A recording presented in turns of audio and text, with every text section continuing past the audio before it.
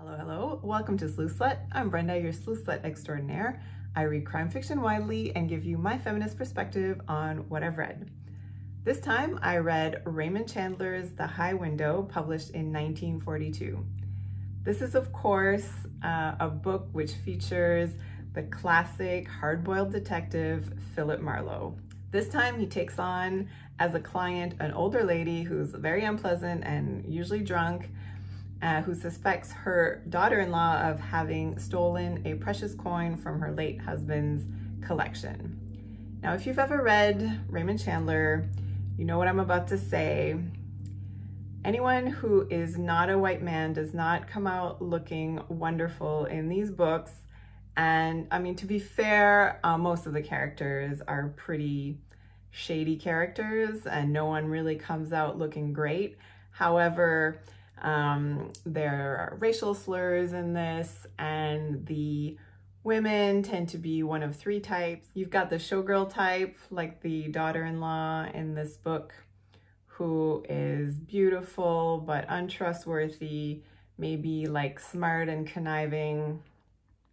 You've got a very childlike character who's traumatized in some way, a little loopy, who's pathetic.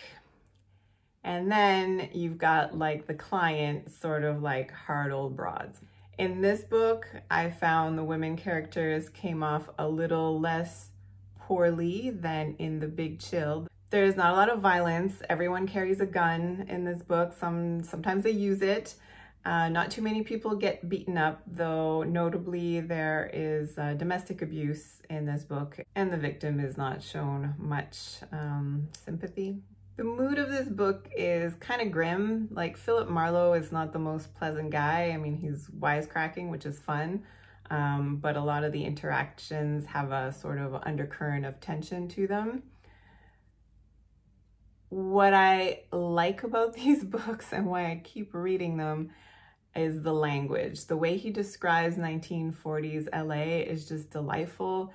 Some of the dialogue is really fun to read. Despite my having a lot of reservations about this book and not ever recommending it to anyone who is not fully aware that they're going to read, you know, racial slurs and pretty stupid women, I will say that this is one of the best ones. The last one I read was The Big Chill, and I really hated it. The plot was ridiculous. This plot holds together, comes together in the end. It's not too droopy in the middle. You know, the pace is nice. So I'm going to give it 3 stars, you know, with those caveats. Do you enjoy reading these kinds of classic detective noir novels?